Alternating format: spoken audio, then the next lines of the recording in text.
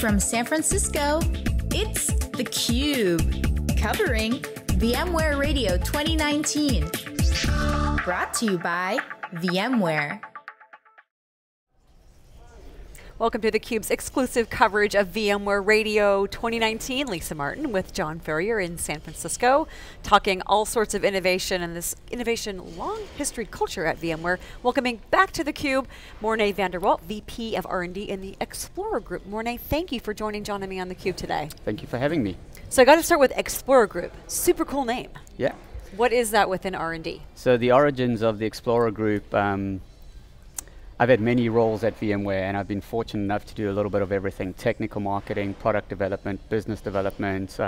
One of the big things I did before the Xplorer Group was created was actually EvoRail. I was the founder of that, pitched that idea. Raghu and Ray and Pat were very supportive. We took that to market, took it to 2.0, handed that off to Dell EMC. The rest is history, right? And then it was, what's next? So Ray had me look at some special projects, go and look at IoT, go and look at telemetry, and did some audits for him. And he said, all right, why don't you look at all our innovation programs? Because beyond radio, we actually have, there's 4 other programs. And everyone always, radio gets a lot of airtime and press, but it's really the collective. It's the power of those other 4 programs that support radio that allow us to take an idea from inception to an impactful outcome. So hence the name, the Xplorer Group. We're going out there exploring for new ideas, new technologies, what's happening in the market.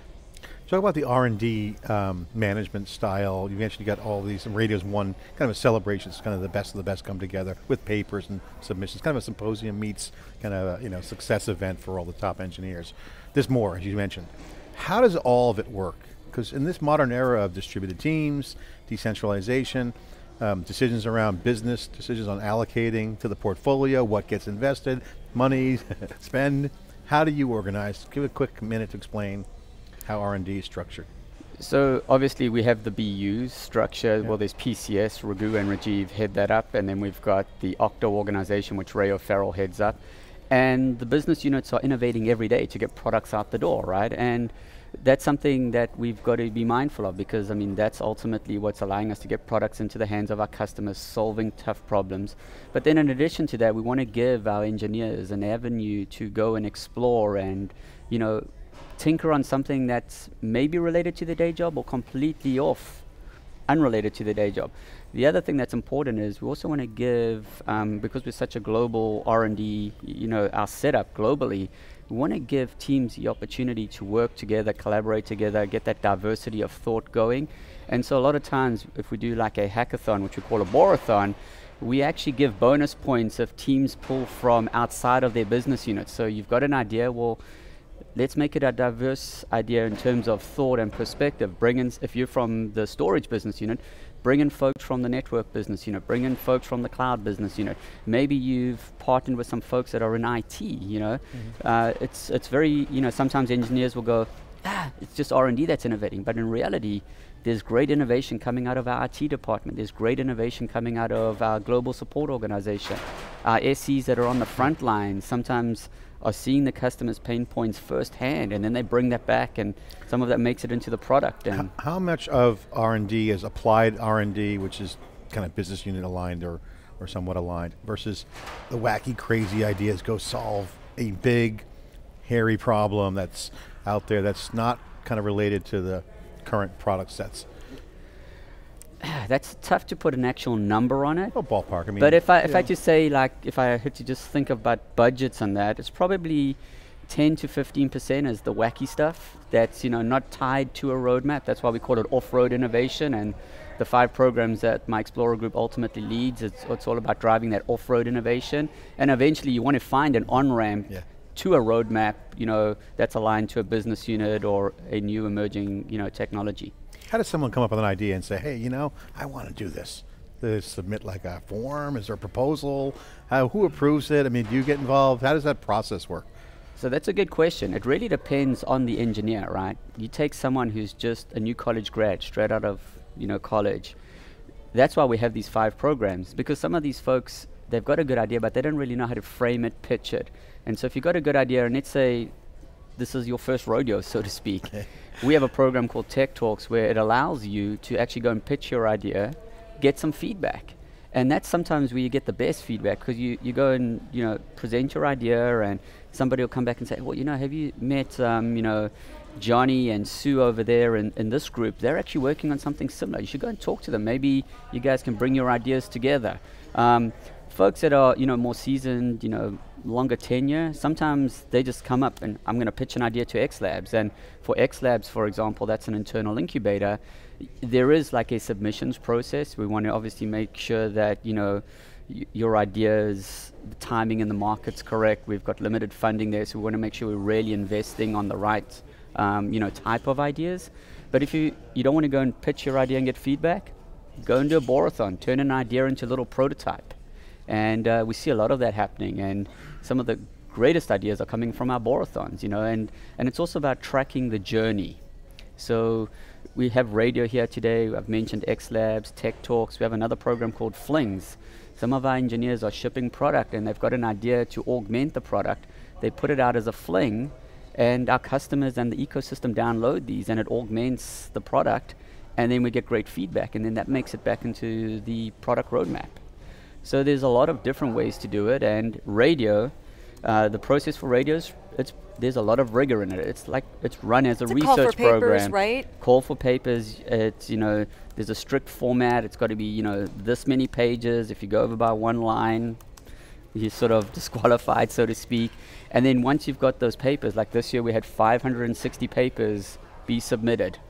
Out of those 560, 31 made it onto main stage, and another 61 made it as posters, as you can see in the room we're sitting in. I have an idea. Machine learning should vet all those papers. I mean, funny you say that. We actually have one of our engineers, Josh Simons, is actually using machine learning to go back in time and look at all the submissions. So idea harvesting is something we're paying a lot of attention to, because you submit an idea, the market may not be right for it, or reality is I just don't have budget to fund it if it's an X Lab. So it's like a Google search for your kind of indexing all internally, the corpus. Yeah, and sometimes there's a great idea here. You merge that with another idea from another group or another geo, and then you can actually well, that's important because something. Timing is critical, and most stuff can be early, and just incubation, gestation period for that tech or concept could be in play because of compute and other new things, right? Correct. And do you actually have the time? You're an engineer working on a release.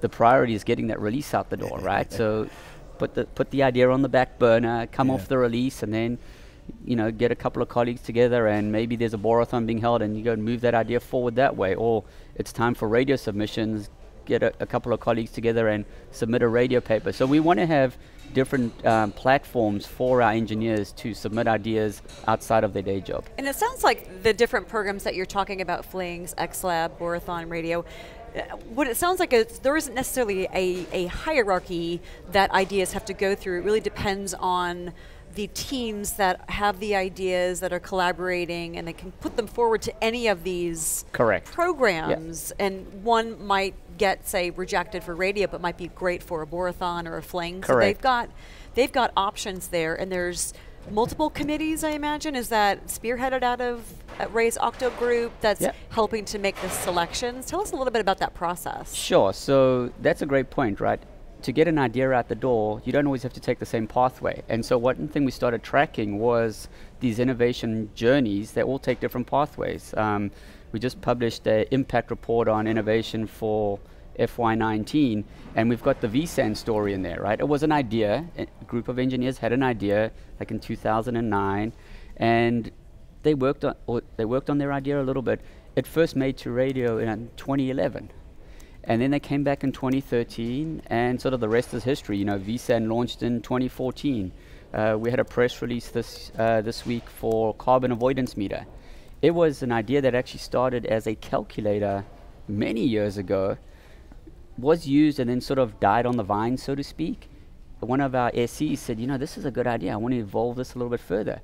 Came and pitched an X Labs idea, and we said, all right, we're going to fund this as an X Labs Lite, 3 to 6 month project. Limited funding, work on one objective, you're still doing your day job, move the project forward a little bit. Then Nicola Rakat, our sustainability VP, got involved, wanted to move the idea a little bit further along.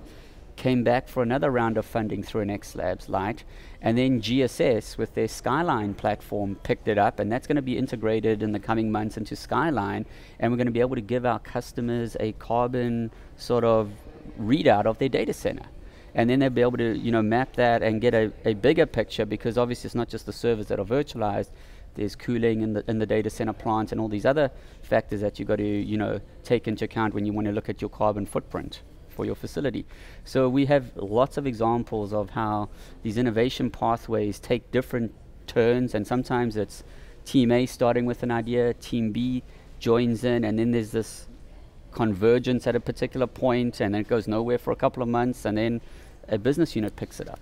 One of the things that's come out, Pat Kelser mentioned that a theme outside of the normal product stuff is how people do work. There's been some actual R&D around, because you guys have a lot of distributed, decentralized operations in R&D because of global nature. Yeah. How should companies and R&D be run when the reality is that developers could be anywhere? They could be at a coffee shop, they could be overseas, it could be in any geography. How do you create an environment where you have that kind of innovation? Can you just share some of the best practices that you guys have found? I'm not sure if there's best practices per se, but to make sure that the programs are open and inclusive to everybody on the planet. So I'll give you some stats. For example, when radio started in the early days, we were founded in Palo Alto. It was a very Palo Alto-centric company. And for the first few years, if you looked at the percentage of attendees, it was probably over 75% were coming from Palo Alto. We've now, over the years, shifted that to where Palo Alto probably represents about 44%, 16% is the rest of North America, and then the balance is from across the globe. And so that shift has been deliberate. Obviously, that impacts the budget a little bit. But our programs, like a Borathon, you can hack from anywhere. We've got a lot of folks that are remote office workers, you know, using, you know, collaborative tools. They can be part of a team if the Borathon's happening in China. It doesn't stop somebody in Palo Alto or in Israel or in Bulgaria participating. And, you know, that's the beautiful nature of being global, right? If you think about how products get out of the door, sometimes you've got teams and you are literally following the sun and you're doing handoff, you know, from team A to B to C, but at the end of the day, you're delivering one product. And so that's just part of our culture. I mean, everybody's open to that. We don't say, we can't work with those guys because they're in that geolocation. It's pretty open. This is also really an essential driver. And I think I saw last year's radio, there were participants from 25 plus countries. But this is an essential, not only is VMware a global company, but many of your customers are as well. And they have very similar operating models. So that thought diversity, to be able to build that into the R&D process is critical. Absolutely. And also think about, you know, when you go into Europe, smaller borders, countries, you deploy technology differently. And so you want to have that diversity in thought as well, because you don't just want to be thinking, all right, we're going to deploy a disaster recovery product in North America. Well, I can fail over from, you know, East Coast to West Coast. You go to Europe, and typically you're failing over from, you know, site A to site B, and they're literally 3 or 4 miles apart. And so just having that perspective as well is very important. And we see that, you know, when we release certain products, you'll get, you know, better uptick in a certain geo, and then why is it stalling over here? Well, sometimes it's cultural, right? How do you deploy that technology? Just because it works in the US doesn't mean it's going to work in Europe or in APJ. How is your team involved in the commercialization? You mentioned vSAN and the history of that, but I'm just wondering, looking at it from an investment standpoint, of deciding which projects to invest in, and then there's also if they're ready to go to market, the balance of how much do we need to invest in sales and marketing to be able to get this great idea, because if we can't sell it, market it, and sell it, you know, then there's obviously no point. So what's that balance like within your organization about how do we commercialize this effectively at scale? So that is ultimately not the responsibility of my group. We'll incubate ideas, like, for example, through an X Labs project. And, you know, sometimes we'll get to a point and we'll collaborate with the business unit, and we'll say, all right, we feel this project's probably a 24-month project if it's an X Labs full. So these folks are truly giving up their day job. But at the end of the day, you want to have an exit. And when we say exit, what does that exit mean? Is it an exit into a business unit? Are you exiting the X Labs project because we're now out of funding? You know, think about a VC. I'm going to fund you to X, you know, to a particular point. If there is no market traction, we may, you know, sunset the project. And so our goal is to get these ideas, select which ones we want to invest in, and then find a sort of off-ramp into a business unit. And sometimes there'll be an off-ramp into a business unit and the project goes on for a couple of months, and then we make a decision, right? And it's not a personal decision, it's right. Well, we funded that as an X Labs, we're now going to shut it down because we're going to go make an acquisition in this space. And with the talent that's going to come on board, the talent that was working on this X Lab project, we can push the agenda forward. You get a lot of action going on, so you can move people around. Exactly. Kind of like the cloud, elastic resource. So, and then some of these things, because X Labs is only a 2-year-old, we haven't had things exit yet that are, running within a business unit that where you're seeing this material impact, from a revenue point of view. So that's why tracking the journeys is very important. And, stay tuned, maybe in about 3 or 4 years, we have this similar, interview, and I'll be able to say, yeah, that started as an X Lab, and now it's 3 years into the market, and look at the run rate. So of those 31, last question for you, of those 31 projects that were presented on main stage, are there any that you can kind of see early on, those top 5, anything that really kind of sticks out? You don't have to explain it in detail, but I'm just curious, can you see some of that opportunity in advance? Absolutely. There's been some great papers up on main stage and covering, things on the networking side. There's a lot of innovation going in on the storage side. If you think about data, right? The explosion of data because of edge computing, how are you going to manage that data? How are you going to take, make informed decisions on that data? How can you manipulate that data? What are you going to have to do from a dedupe point of view or a replication point of view, because you want to get that to many locations quickly. So I saw some really good papers on data orchestration, manipulation, get it out to many places so you can take an informed decision. I also saw there was a great paper on, you want to go and put something in AWS. There's a bill that you get at the end of the month, right? Sometimes those bills can be a little bit frightening, right? What can you do to make sure that you manage those bills correctly? And sometimes the innovation has got nothing to do with the product per se, but it has to do with how we're going to develop. So we have some innovation on the floor here where an engineer has looked at a different way of basically creating an application.